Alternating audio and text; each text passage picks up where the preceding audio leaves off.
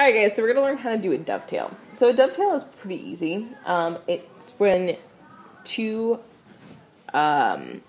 yarns share a string and they kind of go like this. So one's on one yarn. So if this is a piece of yarn, or the warp strings, and the other warp string, so they're both sharing that warp string.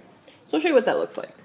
So here I have woven, and I've stopped.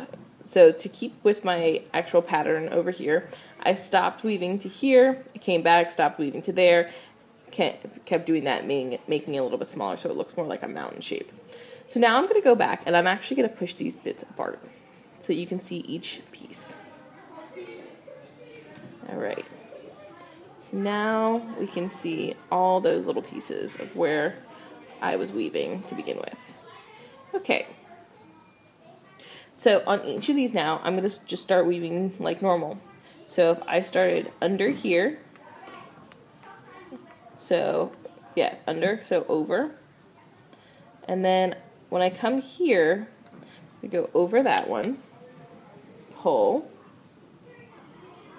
I can actually just kind of tuck this back here, this yarn. Tuck it back in there. No one has to know. It's okay. I should actually probably zoom in so you guys can actually see this. Probably a smart idea. Okay, there we go. Zoomed in. And I'm going to refocus.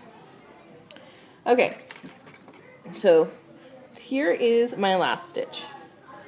And if we look, it started by going over and then I finished by going under. So if I look at this last one down here, I know that I'm going to have to go under this stitch because that one was over.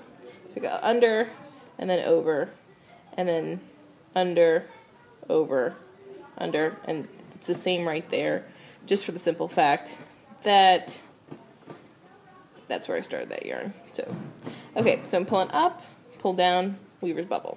So now I can actually scoot this yarn down with it.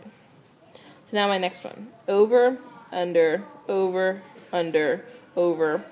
Now I'm going to go under this one because I'm looking, this one was under, so this one's over. I'm going to share that. I'm going to go that same direction. And I'm going to pull, come up diagonally, weaver's bubble, push it down, and then again, just going back. So I'm going to do this for my whole thing. At any point that I want, again, weaver's bubble, I can change colors, and I push that one down as I go. And then again, coming back that same way. Okay. So, with weaving, don't be afraid to experiment. As long as you have things going under and over, and you're keeping that under-over pattern, you pretty much can't go wrong with it. I'm going to come down, push this one down. Again, just going to keep going. So, again, dovetail, super easy. Just keep going with your pattern, making sure you keep doing your weaver's bubble. You don't want to get that hourglass shape. Again, you're getting graded on not having it. Okay, so I wanted to keep going for a second and just show you when it comes down here. So I had a yarn change, so I'm actually going to ignore that yarn change. And then when I come back over here, I'm going to go straight across where I had been and then just keep going like nothing ever happened. Bubble, push down my bubble, keep going back. Alright. So, if you guys have any questions, let me know, but I think you should be able to understand how to do this dovetailing, and super easy, not too much to it.